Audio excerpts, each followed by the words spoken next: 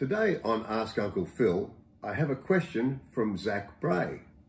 Zach asks, how do aeroplane manufacturers minimize aileron drag?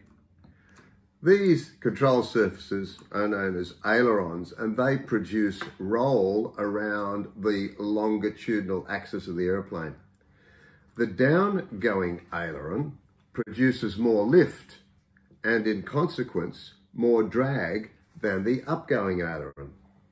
This produces a yaw opposite the direction of desired turn. This is a pitch special. It's a Model S2A, one of my favourite airplanes. I've got many hours in these. Aileron drag is generally minimised by using two different methods that the manufacturers have come up with over the years. The first one I'll mention is known as the Frise, F-R-I-S-E, sometimes pronounced Frise aileron. Now, how this works is quite straightforward.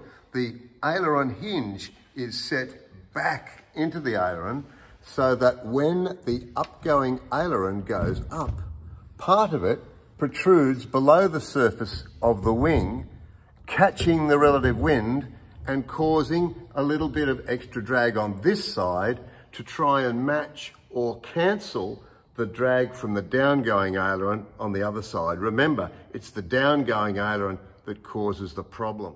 Now, the other way that manufacturers have treated adverse yaw or aileron drag is via a feature known as the aileron differential or differential aileron. That means that they've rigged the ailerons so that the downgoing aileron does not go down as far as the upgoing aileron goes up. This aeroplane has both Frise ailerons and differential. Let's have a look. So let's see how far this aileron goes down.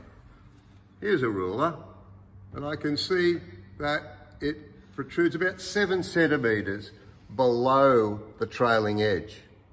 Now let's have a look on the other hand. I'll just have to move the control column at how far it goes up. Let's measure that distance now with the ruler, and we can see, well, I can see that it's about 9.5, possibly 10 centimetres. So the upgoing aileron goes up more than the downgoing aileron goes down. Some manufacturers use either one style of aileron, either the Frise or the differential. Some manufacturers use a combination of both. This Cessna 150 has a combination of both, as Cessna like to use that combination. Now let me just raise this aileron, and as I do, you can see that the front part of it protrudes down below the level of the wing, and that's going to create some drag on this side in order to balance the drag on the other side. It's fairly inefficient using drag to treat more drag, but it's a fairly common practice with Frise ailerons, and it works to a good degree. Now let's have a look at the differential aileron effect. If I move the aileron down and measure the distance from the trailing edge of the wing to the aileron, it's about 7 centimetres. Now I move it up, and you can see quite clearly there it's about 10.5. So on your next pre-flight, check and see what kind of ailerons you have, and make sure that they're full and free.